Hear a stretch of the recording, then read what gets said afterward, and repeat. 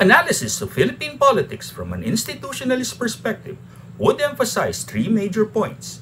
First, history matters.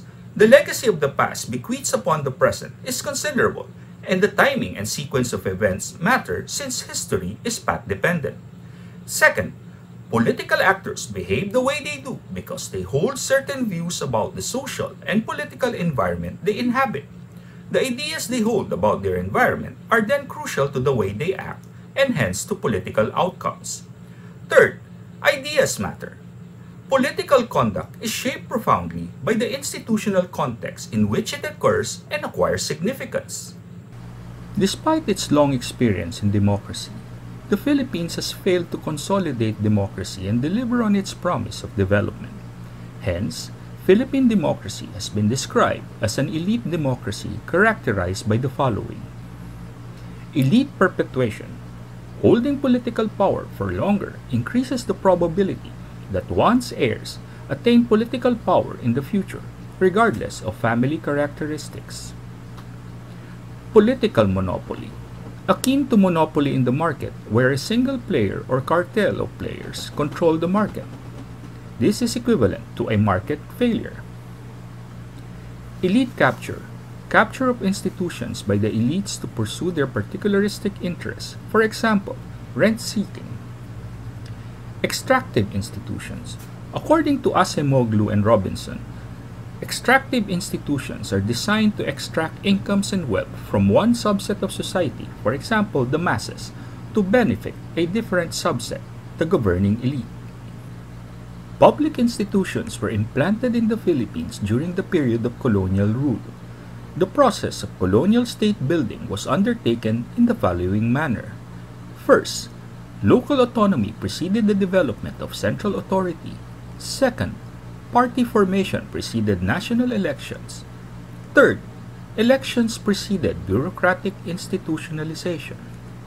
Fourth, there was a suppression of peasants and working class parties, thereby preventing the emergence of ideological party contestation. Adapting the indirect rule strategy of the previous Spanish colonizers, the American colonial administration relied heavily on local clans or principalia to consolidate colonial power throughout the archipelago. The combination of a powerful presidency and the electoral system for the House and the Senate also served to amplify the historical and sociological deficiencies of the Filipino party system. In fact, these two institutional features have remained relatively constant across the pre- and post-authoritarian periods. Aside from these two, patronage has also been a constant feature of Filipino politics in the two historic junctures. Interestingly, post-1986 party politics resembled the pre-Marcos era in substance but not in form. The return to democracy brought with it a whole host of new parties rather than the return to prominence of the nationalista and liberal parties. Yuko Kasuya has attributed the increased number of parties competing in elections to the increase in the number of viable presidential candidates in the post-Marcos period. In her presidential bandwagon framework, the introduction of a single term limit for the office of the presidency destabilized the legislative party system, since legislative candidates now tended to affiliate themselves with the most viable candidates by switching parties. Aspiring presidential candidates think they have a higher chance of winning without an incumbent running for re-election.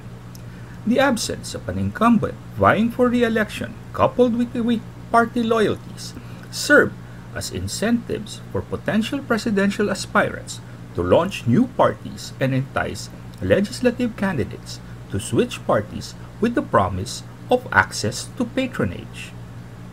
The unitary state has existed in the Philippines for almost 500 years.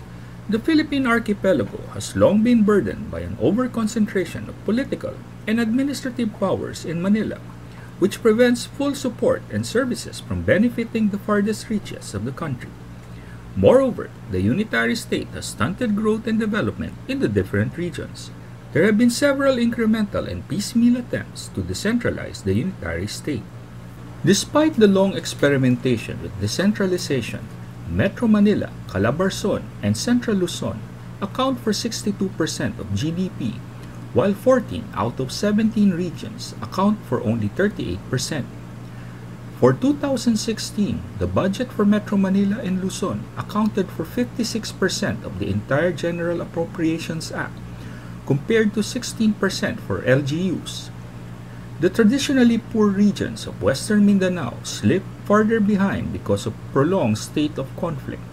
Thus, government expenditures and revenues have remained highly centralized even after the passage of the Local Government Code and the devolution of local government units. It has become apparent that rather than enhancing decentralization in the Philippines, the unitary state has impeded it. Thus, we have reached the limits of expanding autonomy under this centralized form of governance.